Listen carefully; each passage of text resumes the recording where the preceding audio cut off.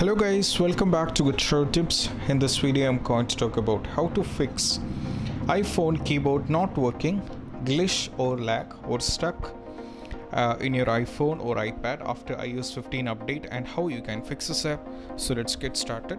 We have noticed that many users has reported the same. They're having trouble when they're trying to use the keyboard and they're having the errors, and how you can completely fix this up.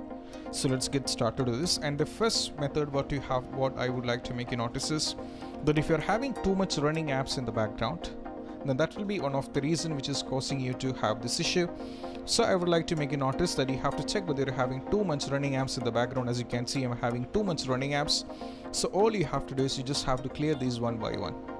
Okay, you have to clear these one by one and see whether the issue is solved or not. And if it's not working, then we have solution number two. Number two is you just have to tap on the settings. Now from here, you just have to tap on general.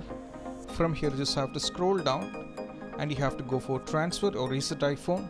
Now click over here, go for reset option. From here, you have an option called reset key all settings. You have to go for reset all settings. You just have to tap on it, give the respective passcode and go for it. Then try to see whether the issue is solved or not. And most probably by doing the first and second method, the issue has to be fixed. And if it's not working, then you don't have to worry. We have solution 3. Solution 3 is, it's very simple. As I mentioned earlier in all the videos, by doing sometimes a simple force restart, the issue has to be fixed. Issue will be fixed. So in order to do a force restart, what you have to do is just have to press volume up button followed by volume down button. Press and hold power button unless and until you see the Apple logo in the screen.